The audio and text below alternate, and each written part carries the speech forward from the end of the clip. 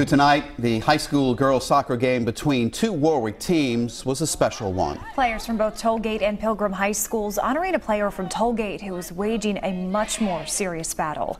Eyewitness News reporter Gianna Cirella was at tonight's game. She joins us now live outside Hasbro Children's Hospital in Providence. Sheena. In the soccer community tonight, it was not about the score. It was about coming together and showing love for one of their own. The crowd was wearing purple, the favorite color of one player who was missing from the field tonight. Some things in life can feel like a battle. And for the Tollgate girls varsity soccer team, it's been an uphill one. 1, 2, 3, G! One of their most valuable players is in the ICU at Hasbro's Children's Hospital, battling a life-threatening diagnosis. Fans are all wearing purple because purple's Gianna's favorite color.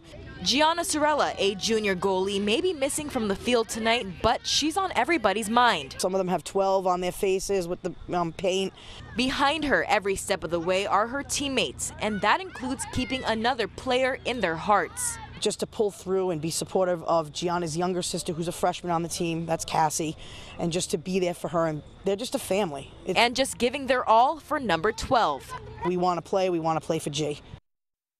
And there is a GoFundMe page set up to help the family. We'll have a link to that on our website, and the girls on the team tell me that they want to plan more fundraisers to help their friend in need. Reporting live in Providence, I'm Gianna Cirella, Eyewitness News.